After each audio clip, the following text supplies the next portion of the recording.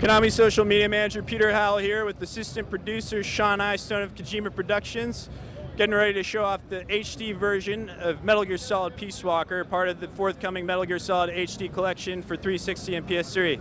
Sean, how you doing?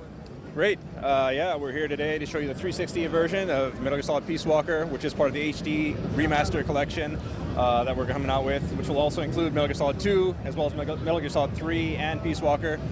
Today we're just going to show you Peace Walker, hopefully point out some things that are different, some things that are familiar, and give all you guys at home who couldn't make it to E3 a chance to see what's up, basically, right? Awesome. Well, let's jump in the walkthrough. All right. So here we are at the start of our E3 demo. The first thing you'll see is that the graphics look very good. This is a Metal Gear Solid game. It's known for graphics, and even though it's a PSP game, we spent a lot of time on the graphics, and now that we've ported it over to HD platforms such as the PS3 and Xbox 360, we spent a lot of time remastering everything, redrawing a lot of the textures, and making sure all the geometry was rendered in really nice high-res HD. So the first thing you'll see is that I'm, not running and gunning through this stage. For those who maybe haven't played Metal Gear for a while or have not played Peace Walker, Peace Walker is, an official chapter in the Metal Gear Solid series, and there's a lot more to it than meets the eye. Obviously, the best way to get through a stage is to sneak through, and so that's what I'm going to do here. Just kind of sneak around. You'll notice that, from the button icon here, you'll see that we're playing the Xbox 360 version, as mentioned earlier. So that's one thing that separates this game apart from the PS3 remaster programs, where they're taking PSP games and putting it on the PS3.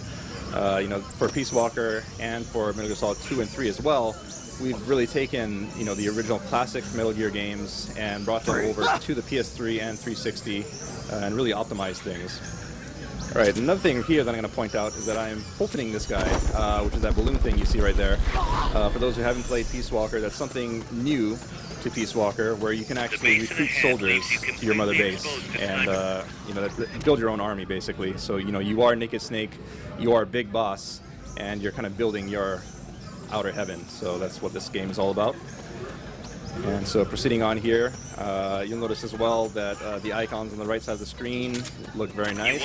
We've redrawn all that. We've redone all the UI, we've redone all the text, all the fonts, everything.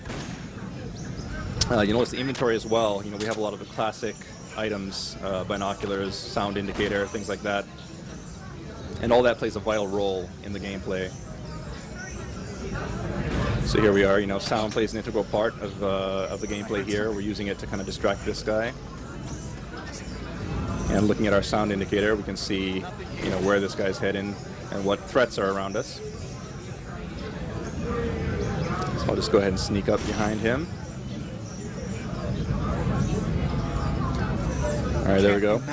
And, Snake, of course, those who don't know, he's a master of CQC, which is close quarters combat, and he can grab people like this, interrogate them. There's a lot of strategy, and you'll see from there that you can actually use the environment to your advantage as well. If you throw an enemy into a wall, that'll knock them out faster, things like that. Big Boss has grown in the 10 years since Metal Gear Solid 3 Snake Eater. He's much stronger now, a little more brutal. He has new techniques. One new thing in here as well that, I'm not going to show right now, is also something called consecutive CQC, which you can use if you're in a pinch. If you're surrounded by a bunch of enemies, you can use that to get out of a group of enemies and just kind of consecutively throw them. Alright, so let's go ahead and get through here. As usual, the best way to get through a stage is sneaking. This is Metal Gear Solid after all.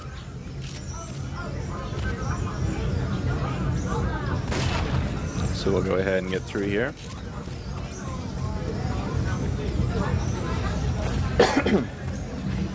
And you'll notice from this load screen as well, load times are fairly short. We've been trying to keep it down, and the UI has been redone here as well. So the maps look really nice. All the icons have been redrawn.